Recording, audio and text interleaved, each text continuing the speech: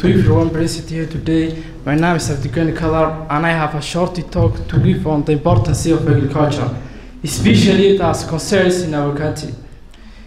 It is perhaps important to point out the fact that agriculture is as old as man. It's an act practiced if by ants. It gives hunter or bee in a country can be even solution to drought. It's very important for every country to be agriculturally productive, to game against poverty and problems. Somaliland should learn that agriculture does not end with rearing animals and all. It's an act that involves crop cultivation as well.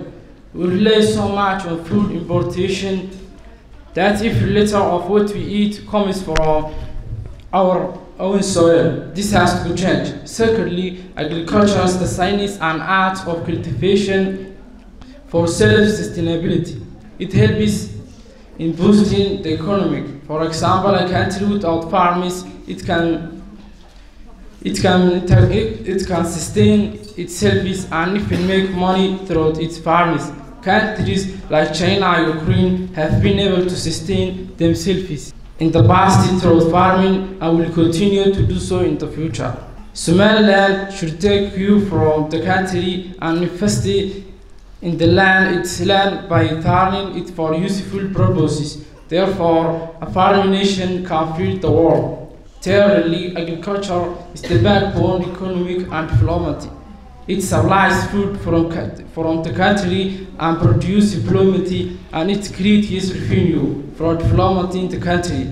Somaliland, for example, has a large land for farming crops, but we have refused to take advantage of this opportunity because we trivialize agriculture. It's important that we take courses in agriculture, such as agriculture economic and agriculture engineering, to farm our lands and produce what we eat.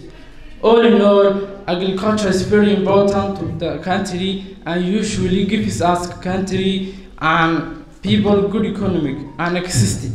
Somaliland, a country, must become farming nation to achieve progress and development. Our lands are not only good for grazing. We can plant crops, water them, and watch them grow. Thank you very much for your listening.